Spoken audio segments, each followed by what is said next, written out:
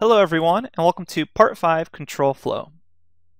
Control flow is a fundamental aspect of any full programming language, and it allows us to execute code only if a certain situation or condition arises, and we can use it in combination with logical and comparison operators. In case this is your first time programming, we're going to briefly go over the main concepts of control flow, such as if statements, else statements, and else-if statements in this lecture. If you've already programmed in another language before, you may actually find it more useful just to reference the notes for this lecture to get the JavaScript syntax, since a lot of these concepts are the same across programming languages. The only thing that's different is the actual syntax. So let's continue on and actually discuss control flow. So usually when you're dealing with control flow, you're going to initiate some sort of condition check that returns a Boolean, which is either true or false. And then based off those results, you use control flow to execute a specific block of code. Let's see the first basic example, which is an if statement. So an if statement, the general syntax looks like this. You say if, and then some condition. And that condition right there is usually some sort of comparison operator, or you're checking for some sort of equality. So we say if this condition is true, we execute some code that's inside those curly brackets. So the syntax is if, in parentheses, the condition check, and then in curly brackets, you're going to execute some sort of code. Then there's the if-else statement. And the main logic behind this is if some condition is true, you execute some code, that very first line there. Else, meaning if that condition was not true, you execute some other code. So here we're just checking if a condition is true, we execute some code. If it doesn't happen to be true, then the else statement occurs and we execute some other code. And then we have the if, else if, and else statements. So if you want to check for multiple conditions, not just one, you can add an else if statement.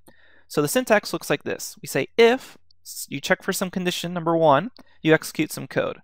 Then you can have an else if to check for another possible condition, and then you execute some other code. If condition 1 and condition 2 don't bring up true, so neither of those conditions happen to be true, then finally the else block executes some backup code. Okay, let's actually code through some examples. That was just general syntax and a very high-level overview, but I think if we code through some examples, it'll make it a lot clearer. I'm going to open up my editor in my browser now. Alright, so here I have an HTML file open and a JavaScript file open. They're both blank, and my browser is connected right now to that HTML file. So let's actually fill in this HTML file and then also connect it to the script. So I'm going to write script. I can get rid of that and just say the source is my script.js. Okay, and let's make sure this is working by adding some sort of alert here that says, hello, save this, I'll refresh my page, and I get the alert, hello. Great, so we're connected to the JavaScript. That way, if I want to run more than one line of JavaScript code, all I have to do is type it to this .js file and then refresh my browser over here. And let's actually open up the console here as well. So I'm going to say inspect, hit the console, and now I can see output. So to begin seeing an if statement in action, we're going to start by creating two variables. First, we'll create hot, and we'll say it's false.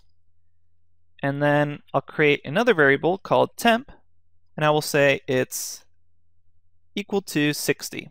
And what we're going to do is just apply some very simple logic code. So we say if some condition is true, then we execute the code inside of those curly brackets. So for example, we have these two variables, hot and temp, and imagine that hot starts off as false, and temperature, or temp, is some number in degrees. And if the temp is greater than 80, we want to assign hot is equal to true. So if it's more than 80 degrees, I'm going to say that hot is now true. So what does this look like? Well, I can say if, and I can actually hit enter here, and Atom will automatically fill in that sort of syntax scaffolding. And the most basic if statement is just if true. So let's run this one first. I'm going to say if true, I will log I ran. Refresh the page here, and it says I ran. So that's the very most basic if statement. If true, and then this always runs because it will always be true. Let's show you something a little more realistic using those two variables. I'll say if the temperature is greater than 80, log temp is greater than 80. We'll save that, refresh our page, And now we actually don't get any output, which makes sense because remember, temperature is 60. But now let's do this. If temperature is greater than 80, I will say hot is equal to true. And this is actually the first time we show this, but this is how you can reassign a variable in JavaScript. So right now I initiated it with the var call. So this is for initializing that variable, but if I just want to reassign it, I have to make sure it's reassigned to the same data type here. So it's also a Boolean, but in this case I'm reassigning it to true. And then I'm going to log hot. So let's see what happens. If I refresh this page, I get false. So what actually happened here? Well, I have my variable hot is equal to false, the temperature is 60. I said if the temperature is greater than 80, reassign hot to be true, and then finally output hot. Since temperature was not greater than 80, this reassignment never occurred, meaning hot is always going to stay false. Now let's try this again, but set the temperature to be higher than 80. 100. So take a moment and think what we'll see when I actually refresh this page. Will it be false or true? I'm going to refresh, and it's true, which makes sense because the temperature is now 100, meaning if the temperature is greater than 80, 100 is greater than 80, reassign hot to be equal to true, and then log whatever hot currently is. And hot was reassigned to true. And that's the very basics of an if statement. Now let's imagine that we want to execute another block that occurs if the if statement is false. Well, in that case, we can use an else statement to do this. Let's add that in. So I'm going to say just console log up here, console log hot outside. So if the temperature is greater than 80, I'm going to say it's hot outside. Else, and you can see that Adam's helping me out here, so I'll just take its help. Else, I will log it's not very hot today. And you might be wondering, hey, why doesn't else actually have this parentheses check here? And the reason is because else doesn't need to check for any specific condition. Remember, else is going to occur only if all the conditions above it never were activated. They were never true. Okay, so let's try this again. I'm going to delete this line right here, and I'm going to set temperature equal to 100. So let's think what's going to log if I set temperature equal to 100. I'll refresh this page, and it says it's hot outside. So that makes sense. If the temperature is greater than 80, log it's hot outside. Now let's set the temperature to be 50 degrees. What do we think is going to happen when I refresh the page? It's not very hot today. That makes sense because this if statement was never triggered as true, meaning this else statement is going to occur. It's not very hot today. And that's the basics of an if-else statement. Okay, so we saw how if statements work, how if-else statements work. Now let's see how else-if statements work. So again, if we want to check more conditions than just one single condition and its opposite, we can add else-if statements to check for multiple specific conditions. And the way it looks is like this. And you can see that Atom text editor will actually help us out. And we see else if, I'll hit enter, and it makes sense that there's parentheses here now because I want to check if another certain condition is true. So let's actually check for multiple temperature ranges. So right now, if the temperature is greater than 80 degrees, I say it's hot outside. Now let's imagine that it's just pretty average or nice outside. So the temperature is less than or equal to 80, and the temperature is greater than or equal to 50 degrees. So somewhere in between 50 and 80, I'll say average temp outside. Now let's check for another condition. Again, we'll call else if, and inside this parentheses, I'll put in another condition, something like temperature less than 50 and temperature greater than or equal to 32 degrees. I'll log that it's pretty cold out. And then finally, I'm going to want an else statement. And for this else statement, I'm going to say it is very cold out. And the reason for that is because I know that the else statement is only going to occur if the temperature is not greater than 80 it's not in between 80 and 50, and it's not in between 32 and 50, meaning else statement is only going to occur when the temperature is less than 32 degrees. So let's try this out and make sure we got everything right. I'm going to refresh my page here. Remember, our starting temperature is 50 degrees. So if I refresh this, I would expect it to say average temp outside because we fall right here. Temperature is equal to 50. Let's make average temp outside go again with something like 70 degrees. Save this, refresh, and there it is again, average temperature outside. Let's make it say it's pretty cold out. So I'll say it's 40 degrees outside, refresh, and it says it's pretty cold out. And now let's make it something like 10 degrees. If I refresh this page, then it says it is very cold out, meaning none of these conditions were actually activated, so the else statement was activated. Okay, let's do one final example of comparison operators. So I will delete all this, and let's start with kind of a store example.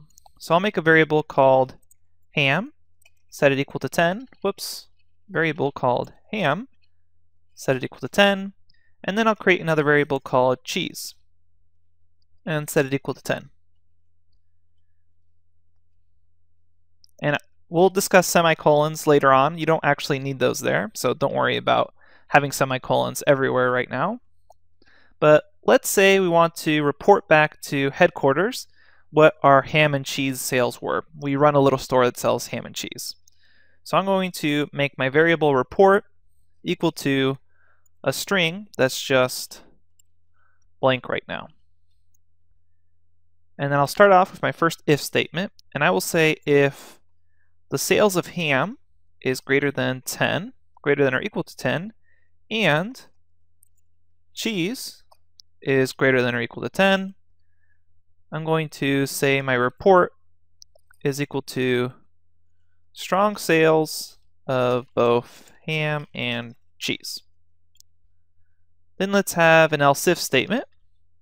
And the else if statement is going to say else if ham is equal to 0 and cheese is equal to 0.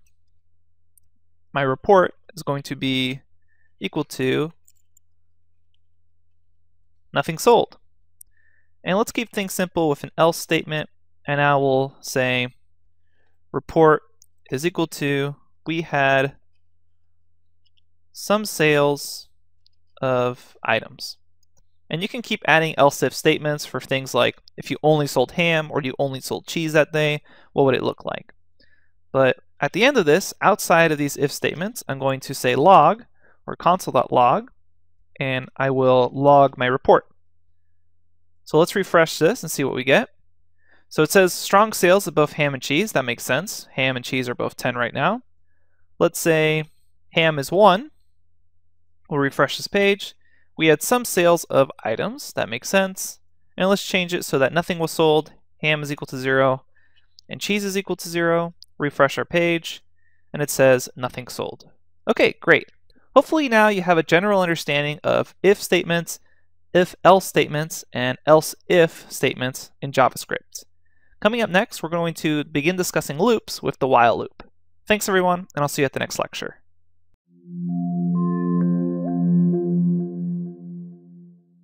Hello everyone, and welcome to Part 6, While Loops.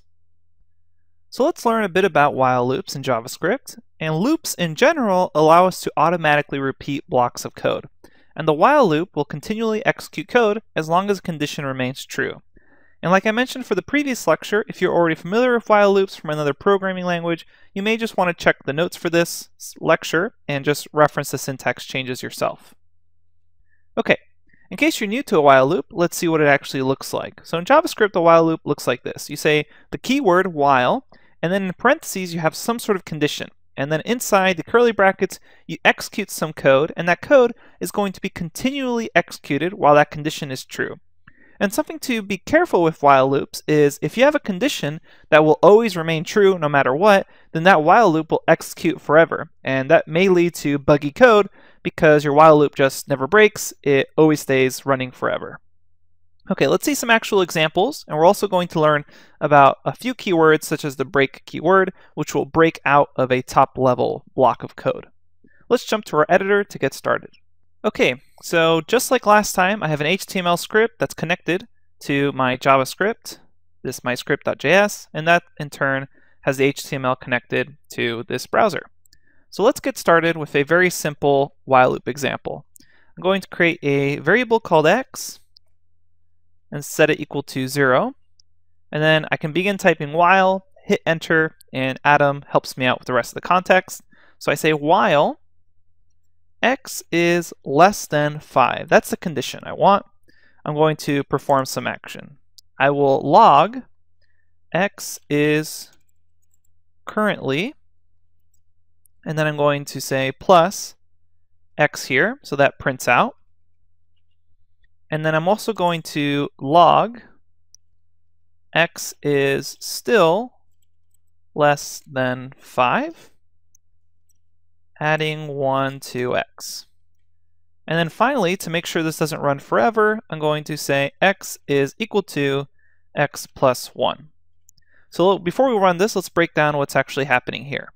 I start off with x equals 0. This is outside this while loop.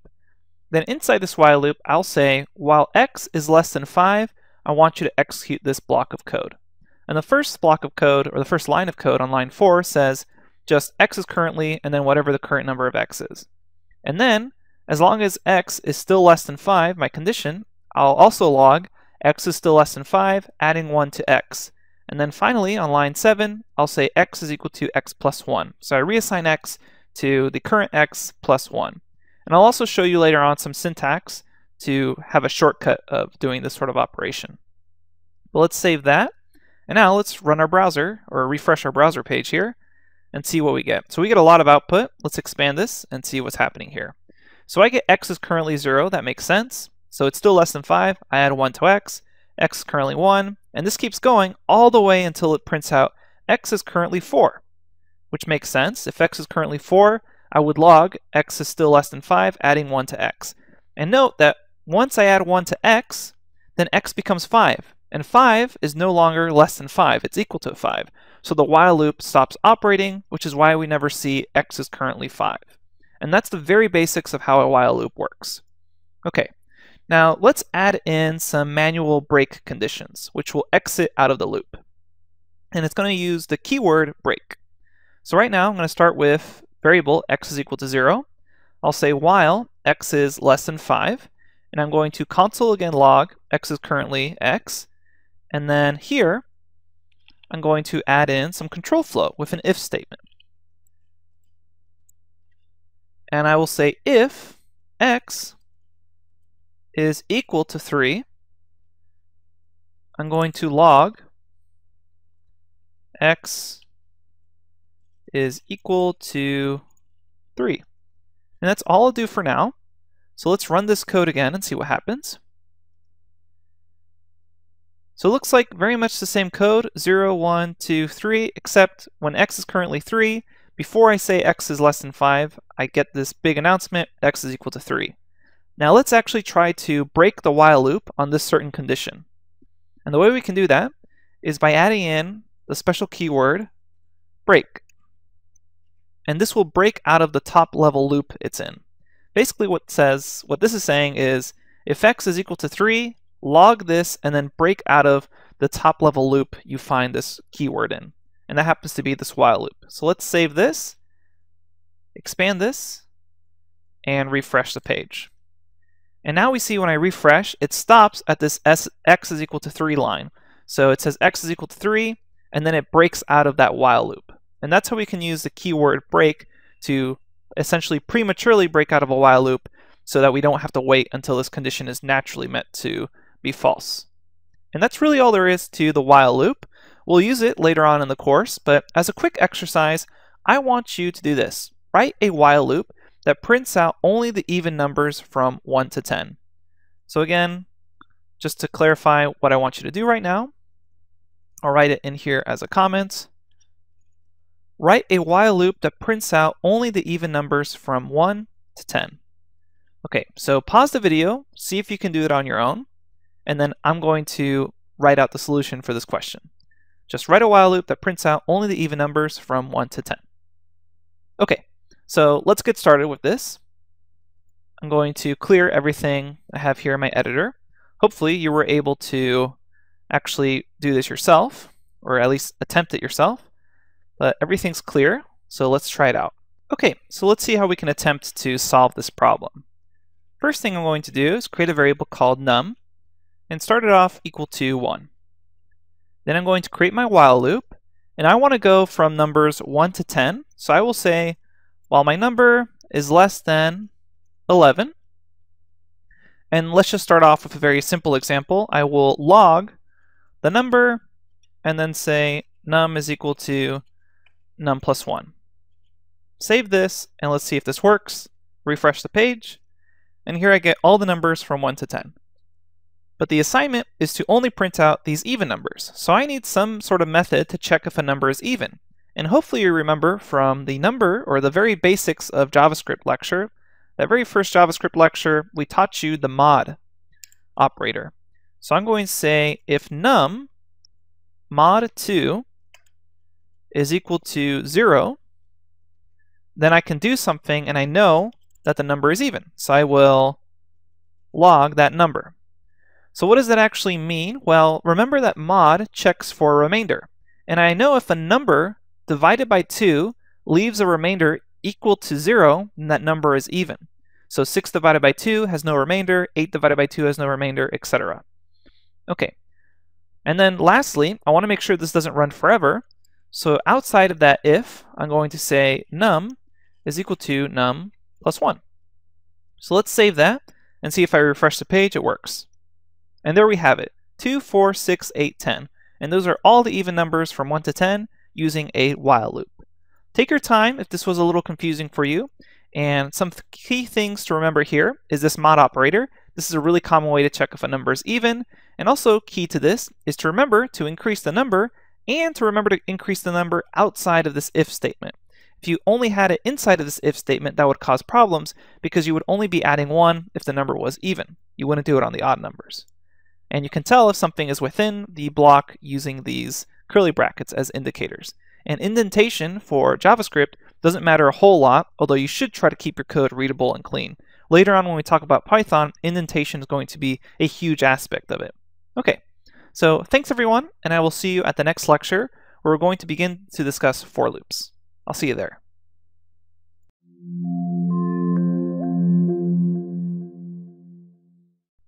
Hello everyone, and welcome to Part 7, For Loops. So we're going to be learning about the most basic for loop in JavaScript in this lecture, and if you've only dealt with for loops in Python before, you may actually want to watch this lecture instead of just reading the notes, because the syntax for a for loop or a basic for loop in JavaScript is going to appear quite different to you versus Python's for loop. Okay, so what is a for loop? Well, a for loop allows you to continually execute code, usually a specific number of times, or linked to the elements in a sequence.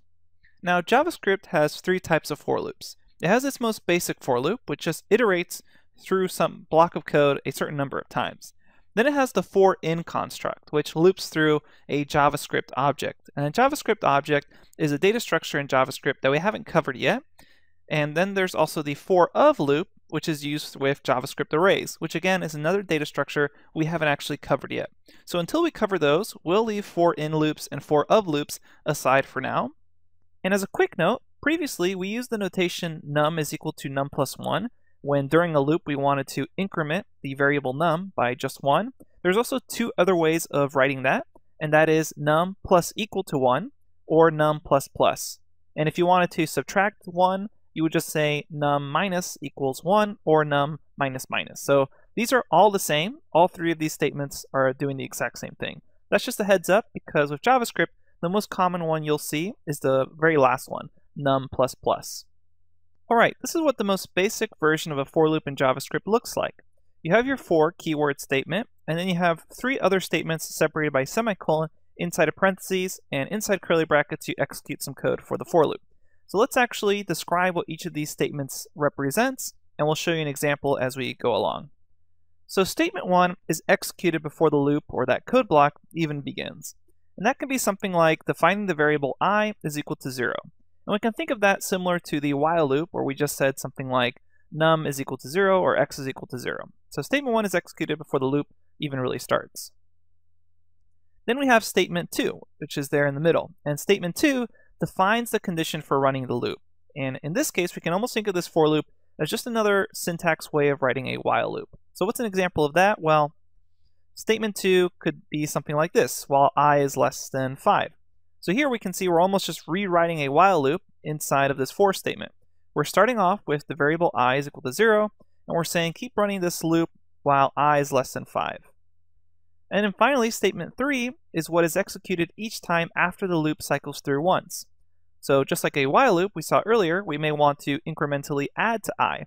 So here, what this for loop is saying is start off with the variable I is equal to 0.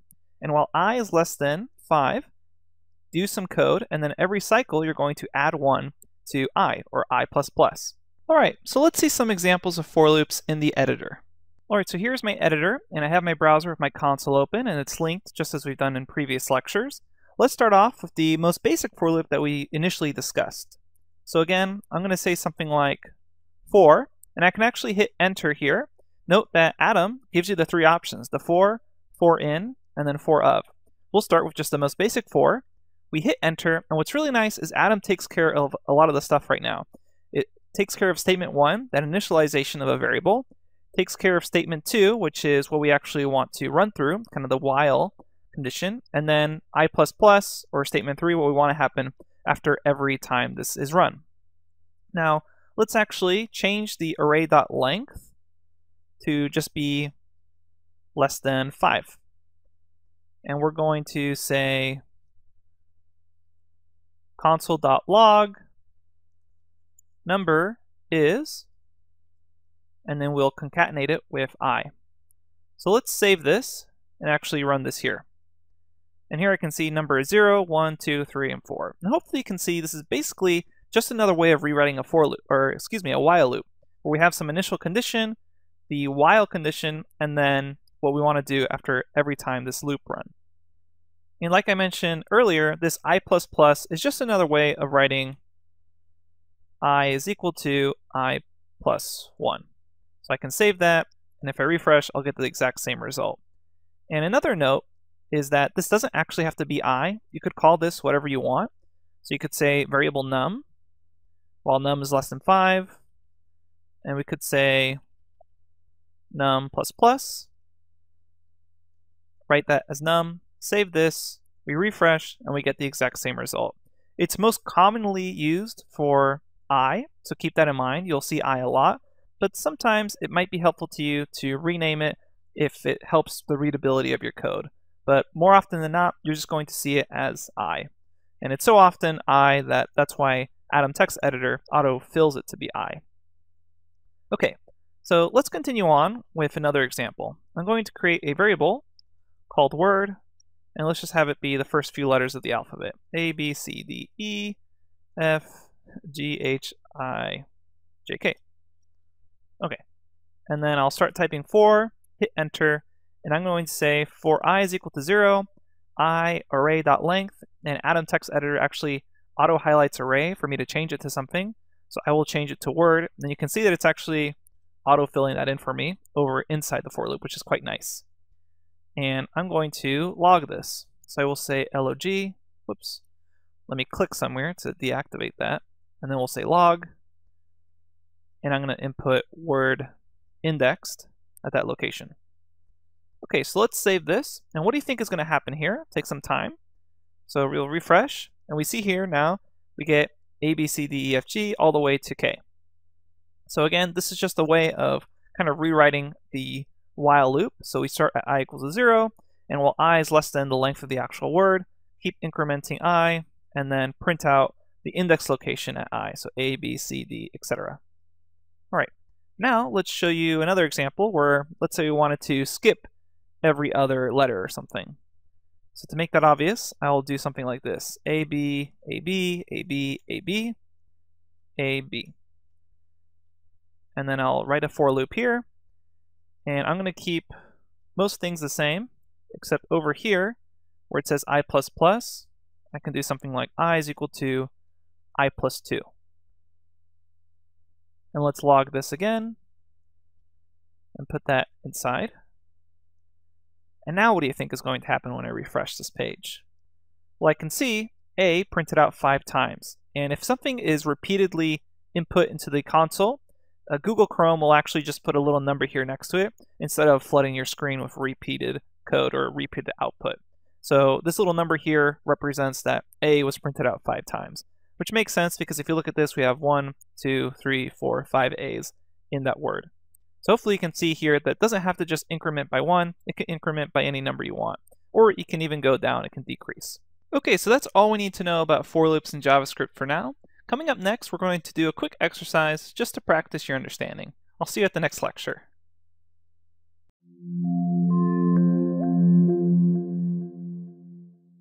Hello everyone, and welcome back to Part 8, Loop Exercises. So you've learned enough about loops, it's time to do just a few exercises. The exercises are located under the JavaScript Level 1 folder, and the file you're looking for is called part8_loops_exercise.js. And then there's also a solutions JavaScript, so make sure you don't peek at the solutions before attempting them on your own. In the next lecture, I'll be walking through the actual exercise solutions. So check out the JavaScript. All the instructions are comment code in that actual file. Just open it up and follow the directions. I'll see you at the next lecture.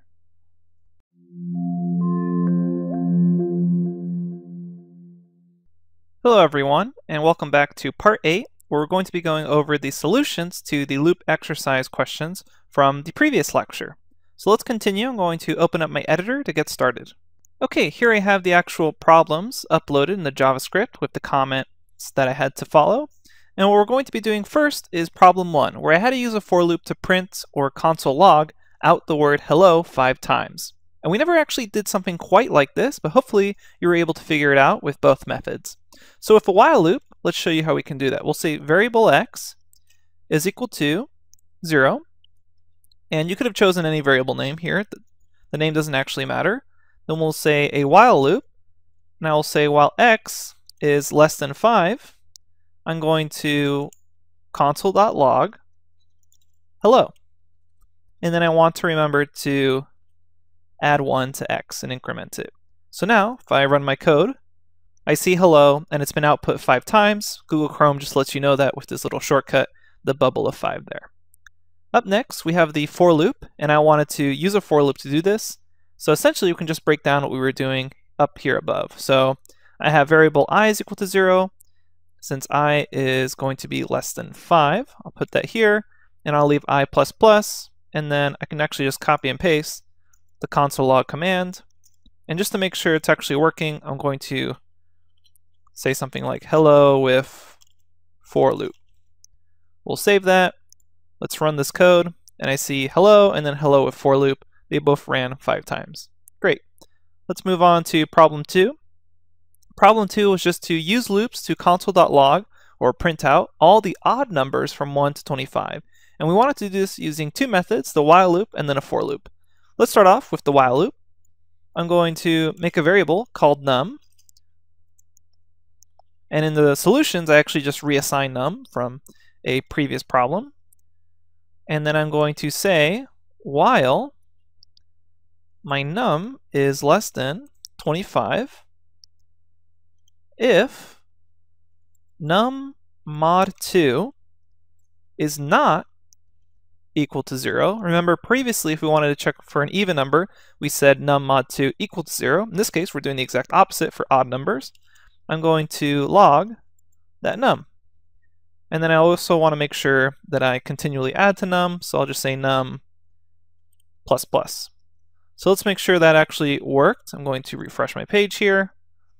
And there are all the odd numbers, 1 all the way to 23 for the while loop. And now for the for loop, let's do that as well.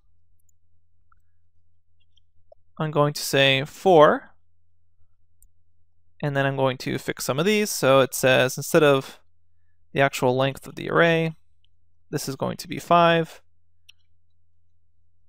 Let's expand this a little bit. So I'm going to say if I mod 2 is not equal to 0, log I. And that's really all there is to this. Let's make sure my brackets are balanced. So we'll save that. And let's comment everything else out so we make sure that only that is running. So I will save this, scroll the way down, refresh my page. And here I only see 1 through 3, so let me make sure I went all the way. That should have been 25. Okay, now let's refresh our page. And there we have it, 1 through 23. Great. And that's how you could do it with a for loop. So that's it, just 2 pretty simple problems, and hopefully you can begin to see the relationship between the while loop and the for loop. Okay, thanks everybody, and in the next lecture we're going to get practice on everything we covered in JavaScript Level 1 with a little bit of an assessment project. Thanks, and I'll see you at the next lecture.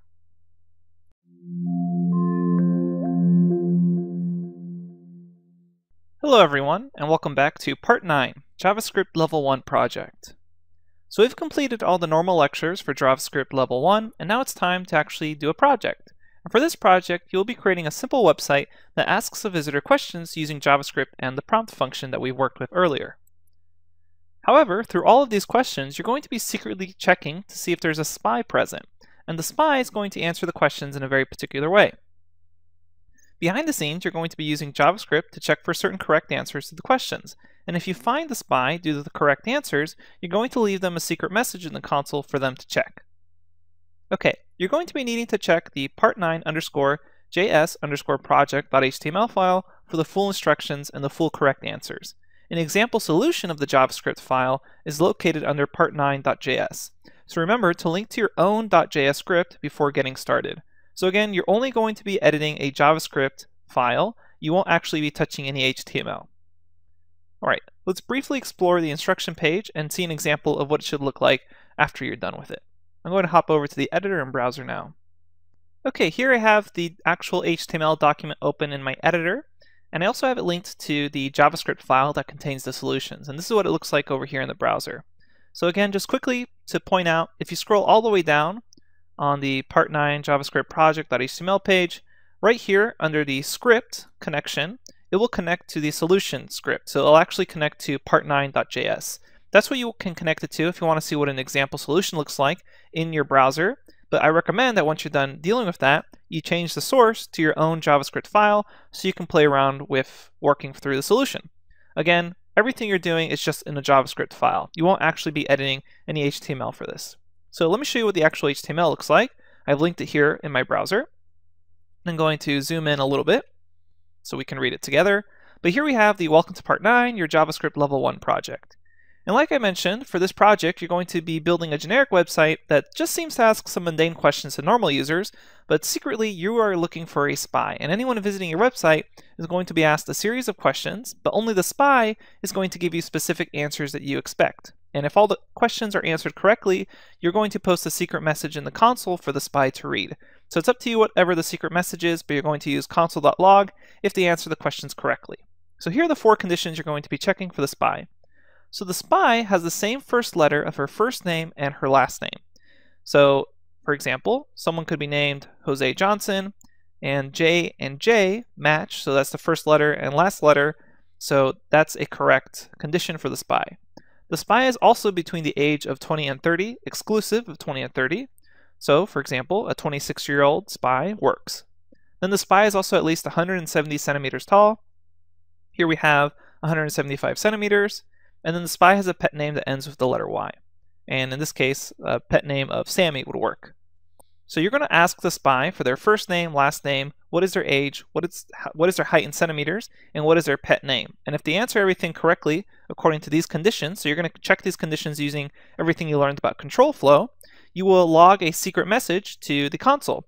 And then they can inspect the page, look at the console, and see if you left them anything. All right. So again, we're just using JavaScript here, and you can prompt for the information in any order you want, and you can even do things like separate the first name prompt from the last name prompt. That'll probably make your life a little easier. But all we're doing is just checking to see if these 4 conditions are true. This one, this one, this one, and this one. So let's actually refresh this page and see what happens, what this actually looks like. I'm going to refresh, and it says, hello and welcome. Please enter your first name. We'll say Jose. Enter your last name. We'll say Johnson. How old are you? We'll say 26. we'll say we're 175 centimeters, and the name of our pet is Sammy. I'll hit OK. It says, thank you so much for the information. I hit OK, and that's it. It looks like nothing happened. But if I inspect and go to my console, it says, welcome, comrade, you've passed the spy test. And that's exactly what you're going to be doing. Let's refresh this page and make sure that if I just input garbage, so let's say my name is Andy, Will, I'm 42, I'm 10 centimeters tall, my name of my pet is, I don't know, Fad. Hit OK, and it says, sorry, nothing to see here. Okay, hopefully you get an idea of what this project's actually getting at. In the next lecture, I'll be coding out some solutions in the JavaScript file. Thanks everyone, hope you enjoy the project. I'll see you at the next lecture.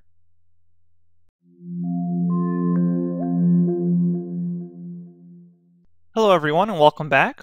Hopefully you already attempted the JavaScript Level 1 project, because in this lecture we'll be coding through an example solution for it. Okay, I'm excited, so let's get started by hopping over to the editor. Okay, so here I have my editor open. I've linked the HTML file to my own script. My script is right now empty, so nothing's going on when I refresh this page. So let's expand our editor, add everything we need, and then we'll test it out with the actual website page. So I'm going to zoom in just a little more so we can see everything clearly. Okay, the first thing I need to do is have the 4 conditions that I'm going to be checking. Remember, those 4 conditions are this. It's the name condition, so I'm going to make variables for these. And the name condition will have it be null to start off with.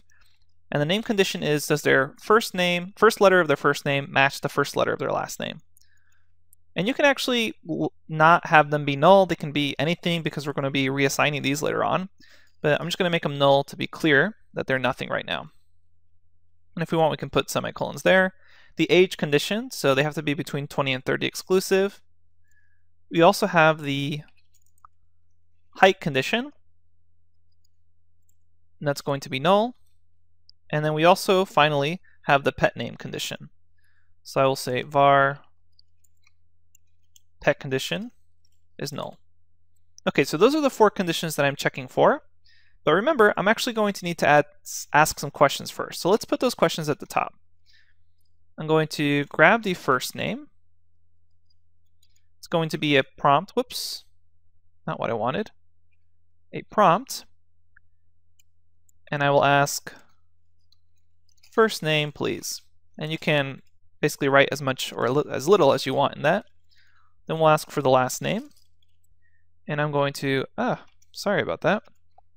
There it is, prompt. Okay. I'm going to ask for the last name, please. And then the next variable I want is age. So I'm going to ask, how old are you? Question mark. I also want height. So that's another prompt. So just a bunch of prompts that we ask the user when they reach the page. What is your height? Question mark. And then finally, pet name. We'll ask for a prompt. What is your pet name? Question mark. So we have everything. After all of that, I'm just going to say an alert. Thank you so much for the information. And it doesn't matter a whole lot whether we define these 4 condition variables before or after this, but I like the idea of grabbing all the variables that we need from the user first and then having all our logic below it. So we have those 4 conditions. Let's start using control flow to actually check if these conditions are true or false. So the first one we need to check is the name condition. So remember, the name condition asks, is the first letter of their first name and the first letter of their last name the same thing? So I'm going to say if first name index at 0 is equal to last name index at 0, set the name condition to be equal to true. Else, the name condition is going to be equal to false. And that's a quick and easy way we can check if their first letter of their first name matches the first letter of their last name. Now we want to check the age condition. So how do we do that? Well, we want to say if age is greater than 20, so remember we're doing exclusive, so I don't put that equal sign, and age is less than 30, so we make sure not to overshoot this. I will say that the age condition is equal to true. Else, I know they didn't pass the age test, so age condition is equal to false. And hopefully now you can see why we could have assigned something else for the age condition. We could have assigned them all to be true or all to be false to begin with. Moving along, we have our age, we have the first name check, and now I want to check the height condition. So I will say if height is greater than or equal to 170, remember it was at least 170, then I want my height condition, you can see Adam helping us out here, to be true. And just like we've done last time, I'll say else height condition is equal to false. Pretty simple and pretty straightforward so far. And then last but not least, I want to make sure that the pet name is ending with Y. This one's a little tricky because we haven't shown anything quite like this, but hopefully you're able to figure it out. I'll say if the pet name, and then somehow I want to grab the last letter of the pet name. So how do I actually do that? Well, we know how to grab the first letter, which is just 0. But if I want to grab the last letter, I'm going to have to take into account that pet names can be of different lengths. And one way I can do that is by calling pet name.length. So we might think that this gives us the very last letter, but remember indexing starts at 0, which means I need to subtract 1 from this in order to make it work. So you can imagine that if I had the pet name just be the letter A, and I want to check the last letter of the string of a single letter, I'd have to check 0, right? So even if it has length of 1, I'd have to say 1 minus 1 to actually grab that last letter. So that's just a quick explanation of why I have to do the minus 1 here. It's because indexing starts at 0. And if you don't believe me, you can kind of check it out and play with it yourself. And I want to make sure this is equal to Y. And if that's the case, then I know the pet condition will be reassigned to true. Else, I'll say pet condition is equal to false. Great. So I have the pet name there, and now I just want to check if all 4 conditions are true. So check all conditions.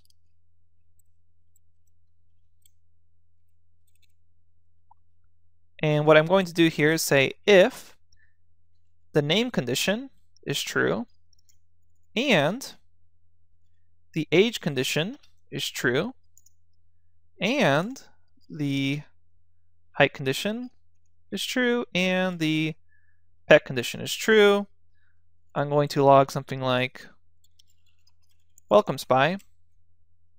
Else we can either not do anything or just say nothing to see here. And sometimes what confuses beginners is the fact that I'm just writing here the actual condition. I'm not saying something like name condition equals true and age condition equals true, etc. But remember, these are already booleans themselves. So these conditions should already be booleans by the time they get to this stage. They're either all true or all false or some combination of true and false. Meaning I don't need to actually check is equal true because they're actually all conditional checks.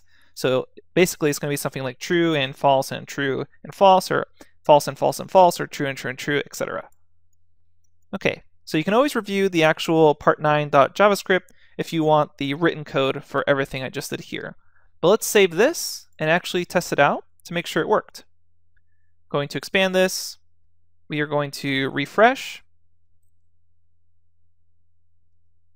And here we see first name, please. I'll input Jose. Last name, we'll say John. How old am I? We'll say we're 27. What is my height? I'll say 180 centimeters. Pet name, I'll say Frankie with a Y. Thanks so much for the information. We right click, inspect, check the console, and it says welcome spy. Let's make sure the inverse is true. So if I refresh this page, first name, I'm just going to insert some garbage. Last name, some other garbage. How old am I? I'm 12 years old. We'll say we're 120 centimeters, and pet name is Alf. And it says nothing to see here. Perfect. So it looks like our solution worked correctly. Okay, if you have any questions, feel free to post them to the Q&A forums, but you are now complete with JavaScript Level 1. It's time to move on to JavaScript Level 2. Thanks, and I'll see you at the next section of the course.